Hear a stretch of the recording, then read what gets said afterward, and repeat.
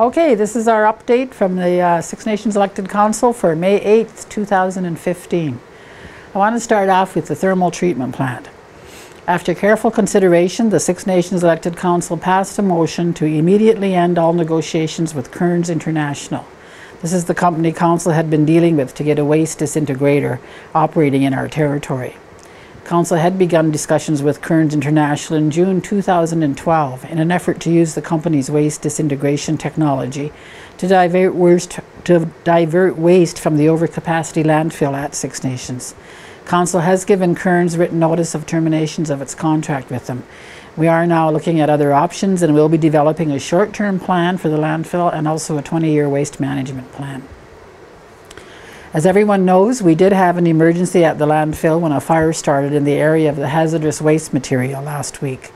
We did declare an emergency last weekend, and that declaration was terminated on Monday, May 4th.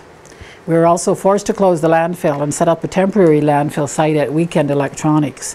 And we want to thank the owners of Weken Electronics for stepping up and assisting the community during this emergency. The landfill did reopen on Wednesday, May 6th, and we encourage people not to disturb the site of the hazardous waste material as the cleanup is still underway. The recycling bins will also be moved to another location.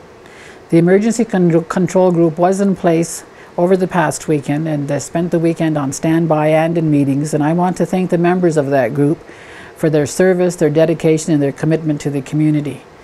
Members of that group are Fire Chief Matt Miller, Vince Martin, Crystal Farmer, and all of the fire services personnel.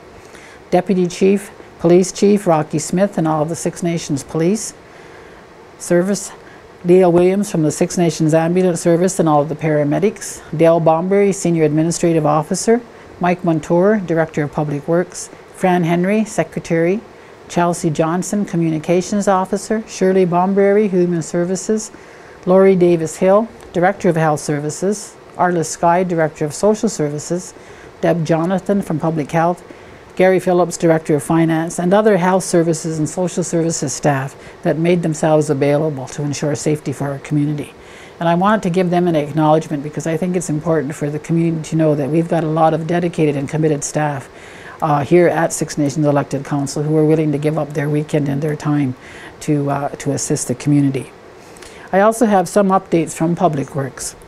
The Six Nations Elected Council sponsors an annual bulky item pickup where the Six Nations Roads Department will pick up bag debris weighing no more than 40 pounds each, as well as stoves and fridges.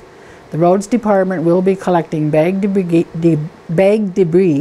beginning at Town Line and proceeding north to Highway 54 on Monday, May 11th and Tuesday, May 12th.